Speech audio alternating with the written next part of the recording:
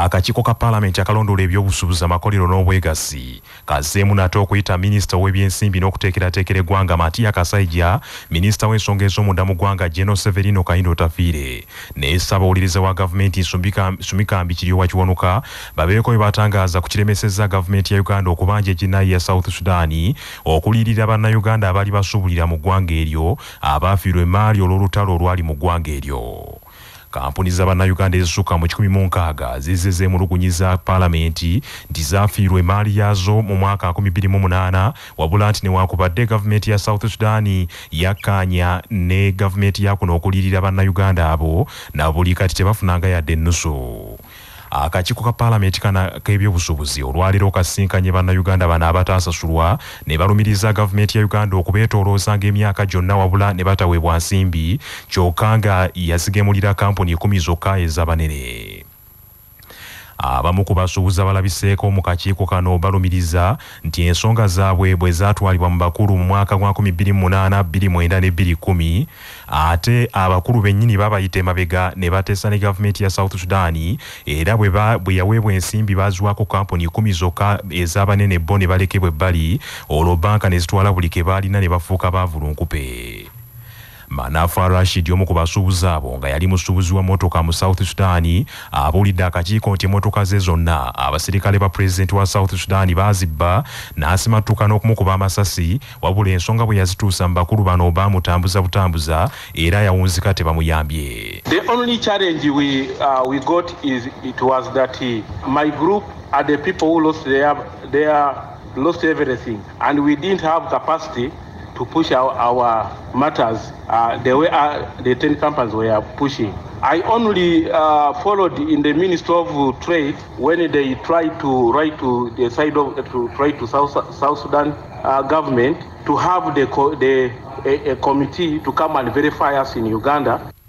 Ye Agnes Sanyo nga yafiirwa bba mu lutalo olwo abulidde ababaka ba Paalamenti nti mu mwaka 2008 bannansi ba South Sudan babiri bapangisibwa bba okuva mu Uganda bapangisa bba okuva mu Uganda nti abavuge mu motoka ye abatwale mu South Sudan bwe batuukayo ne bamutta n'emmotoka ye ne bagitwalira ddala wabula okuva olwo wadde ng'ensonga yazituusa mu bakulu tebamuyamba newankubadde alipoota weeri nti bba baamutta.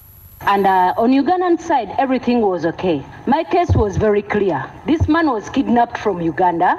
He was kidnapped from our residence by 2,000 South Sudan boys. We call them boys by that because these people always look young. You look at them, you could think he's only a boy. Because when you look at a man of 30 could look like he's maybe 18. So these young men kidnapped my husband, took him to South Sudan, murdered him and stole his vehicle. Ssentebe w'akakiiko ka Paalamenti akalondoola ebyobusuubuzi mwine empaka asazeewo nti okumaliriza ensonga eno baminisita mu gavumenti bayitibwe wamu n'abasuubuzi bano ensonga bazinnyonnyole nga buli omu waaliizi gw'omulundi gumu.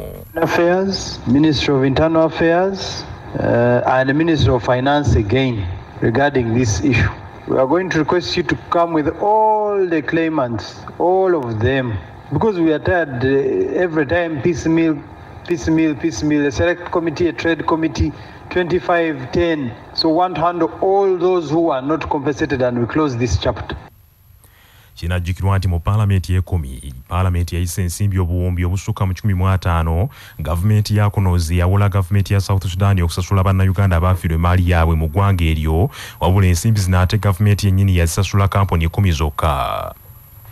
Kampuni zino ezaasasulwa ensimbi kuliko Aponye Uganda Limited, Rubia Investments, Chibungo Enterprises, Afrokai Limited, Swift Commodities Establishment Limited, Sunrise Commodities, MS Sophie Omaro, Wamune Apple General Agencies, Ropan International, Nekeke Transporters.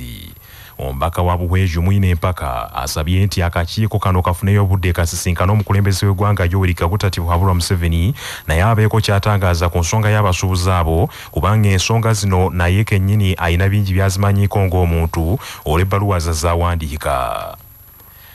Kaliisoliiso wa gavumenti yakanunula ensimbi ezikunukiriza mu buwumbi obubiri okuva lwe yatandika olutalo ku bakozi ba gavumenti baakasobeza abakola emirimu mu ngeri yakaligweramu eyo nga makanika w'obugaali. Kizuuliddwa nti abakozi abamu mu bitongole bya gavumenti ne mu gavumenti ez'ebitundu bafuna obutakkaanya n'abakozi baabwe ne bamaliriza nga bagobaganyiziddwa ku mirimu mu bukyamu n'abamu ku bo emirimu gyabwe ne giweebwa abantu abalala.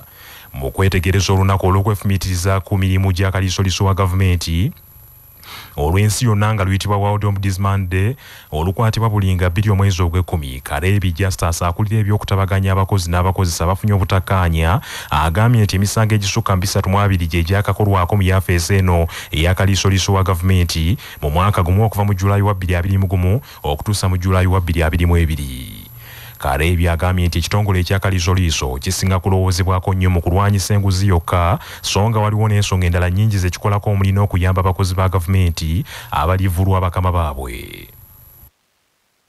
Ne pension ke kasiimo ke bawa si kasiimo omuntu bw'aba avudde mu kukolera gavumenti n'aweza emyaka emuwumuza 6 kaakati automatically ava ku payroll y'omusaala kati n'agenda ku payroll eya pension. Naye ekyewuunyisa abasinga be tuyita ba senior citizens nga esente zaabwe zino because it's monthly ziba tizijja naye bawuumudde, so kakati baba bajja ne bagamba wali pension yange tekyajja. Kakati mutugenda kubanga pension bagisa tongole, so roles ezo ne bazisindika mu districts naye even then era tukyalina okwemulugunya. Kaliisoliiso wa gavumenti Betty Olive Namisango Kamyatu Romwe akinogaanyiza nti woofiisi ye tekola ku kulwanyisa nguzi mu byansimbi byokka wabula n'abakozi abafunye okunyigirizibwa mu buweereza bwa gavumenti baddembe okwekubira enduulu mu woofiisi ye. Temutuuleyo ne munyigirizibwa n'omala ekyapa myaka 5 ekyapa kyange nakiteekayo sikifunanga ndi kunnira nsimbye layini myaka 10 sifuna ID yange passport sigifuna simanyi omulimu gwe bampa ebifaanana bwe bityo temubikkiriza muli baddembe okujja okubikola ki okubiroopa. Tetukola ku buli bwanguzi bwokka obw'essente, tukola ne ku mpeereza embi ey'abakozi ba gavumenti. Tusaba Minisita wa gavumenti ez'ebitundu Rafael Magezi abitaddemu engatto n'ayolekera disitulikiti y'e Gomba wabula bimuweddeko bw'akitekedde nti Gomba eyolekedde okufiirwa obuwumbi n'obuwumbi bw'ensimbi olw'okulema okukozesa ssente ezagiweebwa. Patrick Serugo. Minisita Rafael Magezi Gomba agenzeeyo okulondoola nsimbi ezaweebwa disitulikiti eyo aba banka y'obusiraamu mu nsi yonna eya Islamic Bank mu nteekateeka y'okutumbula eby'enguudo eby'obulimi n'obulunzi n'ennyingiza mu maka emanyiddwa nga Local Economic Growth Support oba LEGS nga mu ggwanga lyonna district 17 zezaweebwa ensimbi ezo nga n'ey'e Gomba mweri. Enteekateeka eyo yali yakumala myaka 4 kyokka ginaatera okuggwako kati eri mu mwaka gwa 3 naye nga district y'e Gomba yakakozesaako obukadde bwa shilingi 1015 ku buwumbi 3 ezaweebwa district okuwola abantu beekulaakulanye ate ku nsimbi z'enguudo ezisukka mu buwumbi 5 disitulikiti y'e Gomba yakakozesaako akawumbi kamu n'obukadde 400. Minisita Rafael Magezi mu lukiiko lwatuuziza ku kitebe kya disitulikiti y'e Gomba e Kanoni nga lwetabiddwamu n'abakulira enteekateeka eya LEGS bw'abuuzizza abakozi ba gavumenti mu disitulikiti y'e Gomba lwaki tebakozesa ssente ezo ng'ate aba Islamic Bank banaatera okuzibaggyako olw'obutazikozesa bakira beewozaako bw'enkola ya gavumenti eya wakati ey'akasoobo mu kugula n'okutunda ebintu emanyiddwa nga procurement yebalemesa. Era minisita abalagidde nti enkola ey'okugereka ssente ezikozesebwa ab'e Gomba be baba bagyekolerako mu kifo ky'okugendanga e Kampala n'abalagira nti ayagala omwezi gwa Desemba omwaka guno ogunaggwerako babeere nga bakozesezza ssente ezisinga obungi mu nteekateeka eyo okusinga okuzibaggyako. Esandyagadde ssente zetuweereddwa abanaffe aba Islamic Development Bank ate ziddembu kubanga tulemeddwa okuzikozesa, so tujja kusamu amaanyi.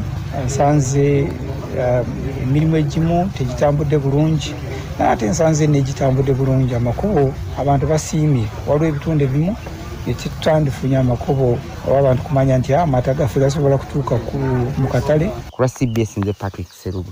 Manya obuvuna obuddo obw'eddembe lyo tonyigirizibwa, ddembe lyo ery'obwebange. Munaddiini wa ddembe okugaana okukugatta mu bufumbo obutukuvu nga munnamateeka Frederick Semwanga bw'annyonnyola. Wadde amateeka ga Uganda gakkiriza abantu ababadde abafumbe na mu kkooti okwawukana era kkooti n'ebaawula. Etteeka lye limu ligamba nti singa onooba omaze okwawula oba okwawukana mu bufumbo, munnaddiini yenna taakakibwenga kuddamu kuku singa n'akizuula nti gwe azze okugattibwa olina obufumbo bwalimu era mwayawo. Abakozi mu kitongole ekikulembera ekibuga Kampala ekya KCCA abayonja n'okukola emyala gy'ekibuga bakukulumidde bakama baabo olw'obutabafaako n'akatono ku mukolo ogwategekeddwawo kubasiima. Omusasi waffe John Musisiika atuwa ebisingawo. Ku mukolo guno oguteekeddwa ekitongole kya KCCA mu kisawe kya meefuga Kololo ogw'okusiima n'okwebaza abakozi ba KCCA abayonja n'okugogola emyala gy'ekibuga Kampala, ate abakozi ku basinzidde ne beekubira enduulu nga beemulugunya nga bagamba waliwo bingi ebitagenda mu maaso omulimu gwabwe n'okusoomozebwa, naye bagezaako okwekubira enduulu tebayambibwa ate balemesebwa n'okutuuka eri abakulu b'ekikwatako kwe kweyambisa leediyo Kyabasa mu jugumiza ggwanga eddoboozi lyabwe oba olyawo linaatuuka era bekikwatako. Tetulina bikozesebwa. Omukozi wa KCC ne bwagwa ku accident tayambibwa mu ddwaliro. Ekyokubiri twetabiseemu abayaaya abatali bakozi ba KCC nga bambala nga aba KCC. Ekitongole kya KCC mwaka gumu n'emyezi ebiri nga tebatuwa sereza feza kitafu ky'abakozi kya NSSF. Tufiiriddwa ne interest wa NSSF lwa nkola mbi ya kitongole kya KCC. Amayumba getusulamu batugobamu abantu tutusula wabweru omusala gulwayo. Abakozi bano era bongerako ng'oggyeko omusala omutono ogwe babasasula nene bwebatuukidde ku lunaku luno olw'okubasiima bamaze emyezi egisukka mu 4 ng'omusala tebagufuna. Omusala nakati tetunaba kufuna musala, tuzze wano tetunaba kufuna musala. Baliriramu omuntu wa wansi era afuna emitwalo 11 nga basazeeko emisolo gyonna, kuliko okugula olweyo, kuliko okusomesa omwana, kuliko rent kati akole emyezi gigire ate omuweko akeeza kamu omuto yabeera mu mbeera ki. Ku lwakinaana munaana akatoneze munaana CBS FM radio Lwasamayinja mu nnanda gwe Musijjoni wano ku kisawe kya meefuga Kololo ewateekeddwa omukolo ogw'okusiima n'okwebaza abakozi ba KCCA abayonja n'okugogola emyala gy'ekibuga Kampala. Webale Musisi. Abaka ba Parliament abavaayo Kalungu kyaddaaki bayingidde mu butakkaanya bw'abakansala abakiika ku lukiiko lwa disitulikiti y'e Kalungu abaazira entuula za kanso olwa kansala munnaabwe gwe baasibira ekikookolo nga bakansala nga bamulumiriza okukabasanya omwana. Kansala Mutebi Kyawuza akiikirira Kalungululo gwe balumiriza nti Kagwe Nsonyi awedde emirimu newankubadde nga ye abyegaana. Enfunda eziwerako enkiiko za disitulikiti zibadde tezikyatuula nga bakansala beekwasa nti tebayinza kutuula na Ssedduvutto. Olutuulo olukubiriziddwa omubaka omukyalo wa disitulikiti y'e Kalungu era minisita omubeezi w'ebyamazzi Aisha Sekindi nga lwetabiddwamu omubaka wa Kalungu West Joseph Sseungu Gonzaga ne ssentebe w'NRM wa Kalungu Haji Twaha Kiganda Sonko basazeewo nti enkiiko ziddemu okutuula emirimu gya disitulikiti gireme kuzingama. Mu mbeera y'emu bano balagidde kansala Mutebi abatwalira ebbaluwa ya poliisi nga tannadda mu nkiiko. Alina okubeera nga awandiika ebbaluwa eraga, kubanga waliwo ebbaluwa eraga nti yasabako obutabeera mu kitundu olw'obutalemesa kunoonyereza, okutaataaganya okunoonyereza oba ku bujulizi. Kati alina okujja n'ebbaluwa eraga nti kiki ekimukomyawo yafuna bond, ate n'okuwandiika statement ye eraga banne obukakkamu nti waliwo byenteeberezebwako byendi mu kubuulirizibwako ebikwatagana n'omusango oguteeberezebwa okubanga naguzza naye nga tegunnaba kudda. Nkyali kansala kubanga era kwe kuwabulwa kwa Solicitor General. Oluvannyuma kansa ezzeemu okutuula era bakansala basanyukidde ekyabaka ba Paalamenti okubatabaganya kyokka ye kansala Mutebi tavudde mu kigambo kyonna ku bibaddewo. Omubaka wa gavumenti atuula e Kalungu Padde Kayondo ategeezezza nti emirimu gya disitulikiti mingi gibadde gyesibye kyokka n'alabula nti tajja kukkiriza bikolwa eby'okukabasanya abaana mu Kalungu.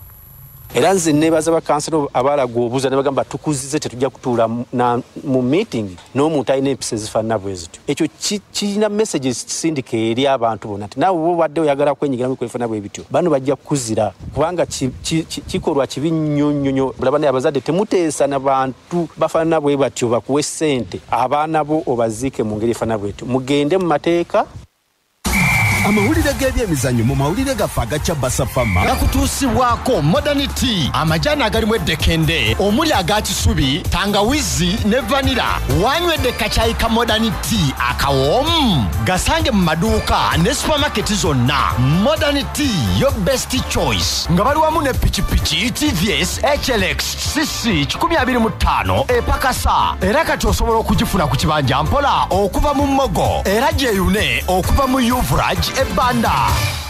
Timu y'eggwanga ey'omupiira ogw'ebigere y'abazannyi abatasuuka myaka 20 ya Uganda Hippos eteekeddwa mu kibinja bba mu mpaka za AFCON Under 20 Sekafa Zone Qualifiers mu bululu obukwatiddwa mu kibuga Nairobi ekya Kenya.